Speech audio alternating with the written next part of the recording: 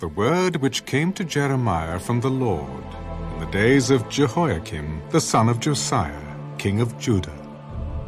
Go to the house of the Rechabites, speak to them, and bring them into the house of the Lord, into one of the chambers, and give them wine to drink.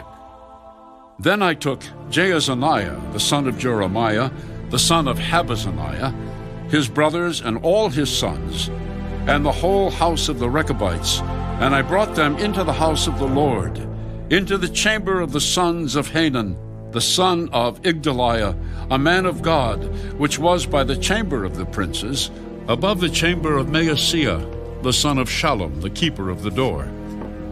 Then I set before the sons of the house of the Rechabites bowls full of wine and cups, and I said to them, "Drink wine." But they said, "We will drink no wine. For Jonadab, the son of Rechab, our father, commanded us, saying, 'You shall drink no wine, you nor your sons, forever. You shall not build a house, sow seed, plant a vineyard, nor have any of these. But all your days you shall dwell in tents, that you may live many days in the land where you are sojourners.' Thus we have obeyed the voice of Jonadab, the son of Rechab, our father, in all that he charged us, to drink no wine all our days, we, our wives, our sons, or our daughters, nor to build ourselves houses to dwell in, nor do we have vineyard, field, or seed. But we have dwelt in tents, and have obeyed and done according to all that Jonadab our father commanded us. But it came to pass, when Nebuchadnezzar, king of Babylon, came up into the land, that we said, 'Come, let us go to Jerusalem, for fear of the army of the Chaldeans, and for fear of the army of the Syrians. So we dwell at Jerusalem.'" Then came the word of the Lord to Jeremiah. "Thus says the Lord of hosts, the God of Israel, Go and tell the men of Judah and the inhabitants of Jerusalem, Will you not receive instruction to obey my words, says the Lord? The words of Jonadab, the son of Rechab, which he commanded his sons not to drink wine, are performed.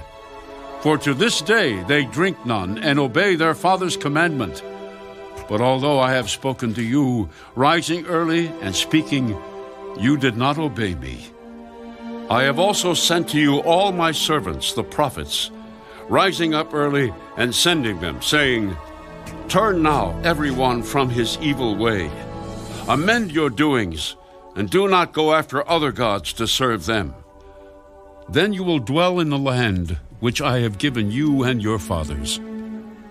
But you have not inclined your ear, nor obeyed me. Surely the sons of Jonadab, the son of Rechab, have performed the commandment of their father, which he commanded them. But this people has not obeyed me.